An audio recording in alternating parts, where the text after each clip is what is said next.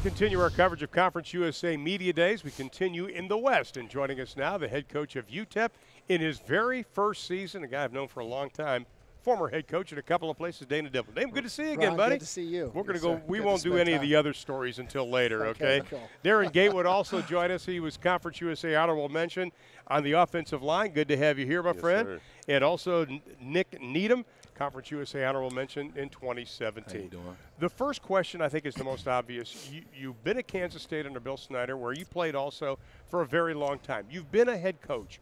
What attracted you to Utep, though?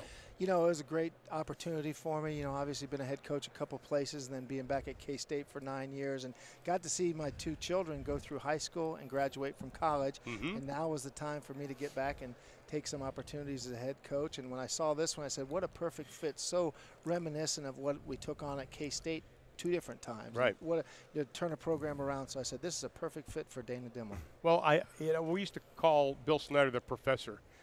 What did you learn from him? Oh, because gosh. he's the meticulous, you know, everybody's heard the butter story and all that. We have the butter, you know him all around. Yeah. But, yeah, God, where do you start with him? But the biggest thing is his consistency, his diligence. You know, his knowledge of the game is outstanding. Sometimes that gets underrated. But just, you know, the big things that we're trying to teach our guys, and they're learning very quickly, is how important unity is, how important it is for them to take leadership and ownership in their team. I was asking some people to describe spring practice for me, and the one word that kept coming up is energy level. Everybody said the energy level in spring was very evident. Was it what you wanted it to be? Yeah, we want it to be a really positive environment. That's what we're trying to teach, enhancing these student athletes, but doing it in an extremely positive way. And so that's where the energy comes. Practices are not real long. They're all based on reps. So once you get the reps done, we're done. You know, and the quicker, and we got them done, you know, in a pretty timely fashion in the spring, but they'll get quicker in the fall, and that's fun and that's exciting for the guys to know. The big question, I think, on offense, and I'm not trying to be unfair here, do you have enough playmakers on offense? I do. We do. You know, we definitely do. You know, obviously, I'm never going to come and brag about things or whatever, but obviously we're coming off of a season that was disappointing last year, but there was a lot of reasons why it was a disappointing season.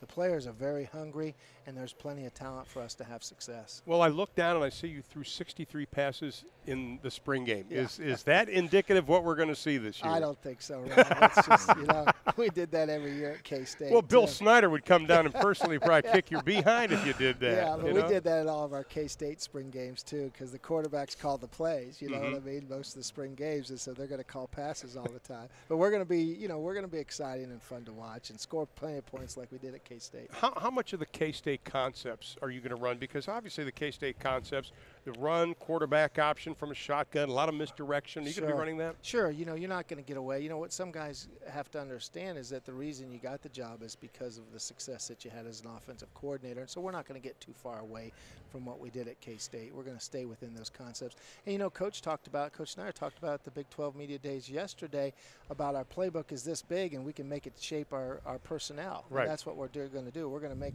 the system match the personnel. I want to talk to Darren about this, but how important is it to develop an offensive line to be consistent? Not just develop players, but consistent. We can't be good if we're not good up front. I mean, that's K-State way. That's what I knew. And as far as every place I've been offensive coordinator at Houston, Wyoming, we were good up front, you know, and we got to be good up front because we count on those guys to set the tone of the game. Darren, I want to talk to you about the offensive line. How important is it for you guys to come together? It's very important because, like Coach Dimble said, it starts up front. So we just got to have that chemistry, and especially because everybody depends on us, especially on the offense. So that's where it starts. Now, the offensive coordinator is Mike Canales, and he is probably a familiar name for a lot of people, was the assistant coach and interim head coach at North Texas. We call him Chico, though. But yes. How about Coach Canales? The fact he came in, we've known him for a long time. He's an excitable guy. I don't think he's ever had a bad day. No, What's he like? He's excited. I mean, he's always got positive energy, especially when we go and practice, especially in the spring when we were doing team. He was always positive. He was always right there to pick us all up, and I love Coach Canales. You scored only 83 points in Conference USA play in 2017. Was that frustrating for you, and was that something that's always going to be in the back of your mind? We're not going to do that again. It was frustrating. I mean, it was hard, but, I mean, we look past that now. That's all behind us, and we're looking forward to this new year. Talk about that, Dana, because every coach I've ever talked to in my career said, number one thing you got to change, it's not necessarily X's and O's, it's culture. Yes. Fair for you? Yeah, oh, no doubt. You know, we're trying to install our system and instill our culture, and that's what we're trying to do, and that's the big thing. And the best thing about our guys that we have right now is the first day I got on the job, I said, you guys are our guys. We're all in this thing together now, and I've felt nothing but great camaraderie, and the players are taking everything we're giving them, and that's a really nice situation to step into. I mentioned you've been a head coach at a couple of different places, a long time, obviously, a Kansas State assistant. How different are you from your first head coaching job to where you are now? Yeah, great question. You know, obviously I was a head coach at 34 years old, you know, right. so I stepped into it at a very young age, and Ron, you and I were working together then when I was 34 years old at Wyoming. And I was only 10, by the way. I know you were. Yeah. And so those are good times, and but now you go back and you're an assistant, you know, and you get with the players and you really understand, you know, what do the players look at as a positive way to encourage them, and what do they look at as a negative way, and you're in the meetings, you're in the trenches with them, and now when you go back and be a head coach and say, hey, this is what I'm going to do for our guys to make it a positive environment for them. Nick, I want to talk to you. I asked somebody, I called somebody on the phone the other day, I said, give me a description of Nick Needham. This is a quote, stat-stuffing, active ball hawk, all-league potential. Is that a pretty good description of you?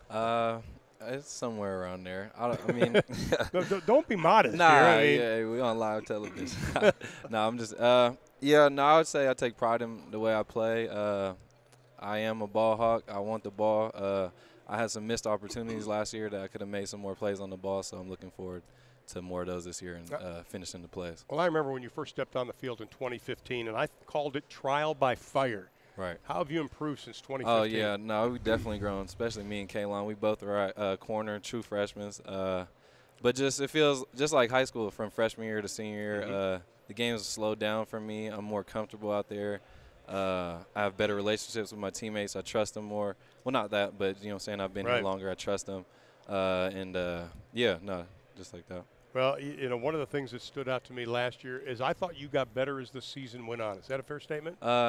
Yeah, you could say that for sure. And it's definitely because of Coach Bell, our DB coach. He just kept saying, just keep fighting, because we weren't, you know what I'm saying, the best team last year, but we had to just keep digging deep and trying to fight through the adversity. How tough is it to change? Because last year you were a 3-4. This year you're probably going to play a 4-2-5, I think. Right. How difficult is that to make that change? I mean, corner, it's really not that big of a difference because at the end of the day, it's an island. It's the man. Yep. It's one-on-one, man-on-man. So, I mean, the schemes are going to be a little different. It's going to help actually a little bit because we have four down linemen, get some more pressure on the quarterback and stuff like that, create more opportunities for interceptions and you know what I'm saying, mishaps from the offense. So, is your name going to be in the record book at the end of the year? Because you're number 2 in passes broken up. I think you only need 2 to pass it. Right. I hope so. I'm not going to focus on that. I'm just go out there every day and just play my game. But if it comes, that would be great to be up there with Aaron and Will and all the Utep greats. That'd be amazing. Not to steal Leslie Nielsen, the great comedic actor, his line. I know you guys don't do impressions, but what was your impression of Dana Dibble the first time you met him, gentlemen? Derek, something to you. The first impression, I would Okay. I said me and my friends joke around and say he looked like Brock Lesnar. Yeah. I did hear the Brock Lesnar one. Big body. Yeah, I did hear the Brock Lesnar. Yeah. I'll take that. So, yeah. I mean, but he was a cool. He came off as like truthful. You could tell he was true. You could tell he already wanted the best from the team, and he just seemed like a great guy off the jump, for sure. Yes, sir. I can't look at you now because of Brock Lesnar. You see it? You realize he was a heck of a player, too. Yeah, no, yeah. for sure. Okay, go back and look. They're in black and white, but you can probably see some highlights. I'm just kidding. I'm going to Google Brock Lesnar now. There you go.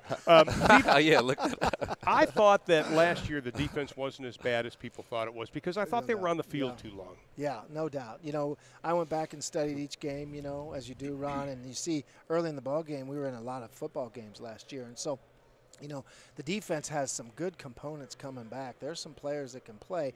They didn't get the notoriety because when you're 0-12, you just don't get that. But when I look at, you know, we studied it, you know, as I was interviewing for the job. We studied the defensive personnel. You know, Mike Cox, who's was with us at K-State, that's our defensive personnel. I gave him the film. I said, hey, you know, study. And he's like, Coach, there's some guys here that you can do some good things with. And I think the 5 DBs you have in the way you play fit your personnel. I mean, I really believe that. No doubt. And like Nick said, we can put pressure on the quarterback because we can lock down at our two corner Right. positions. Our two corners are very good football players. So now this downtime, I mean, you're going to start in just a couple of weeks, but this downtime, is it starting to churn inside again as that I'm the head coach? Sure. And it all rides Yeah. on me. Yeah, no doubt. You know, here we are. We're back in the saddle again. It's fun. You know, I've only taken a few days off all summer. Oh, you know, wow. because you just don't. Your first year, there's so much to do, and I want these guys to have success. You know, so we're working hard. Well, gentlemen, I look Yeah. forward to seeing you during the season. Yes, sir. Stat stuffing, ball hawking I thumper. like it. I like that. I You like like it. it? I like it too. That's his new nickname is Thumper. Okay. All right. Thumper. We're gonna ride with it. We're gonna ride Lots with of it. adjectives. Gentlemen, thank you. I wish you Appreciate Dana. it. Always Good seeing a you. pleasure, my friend.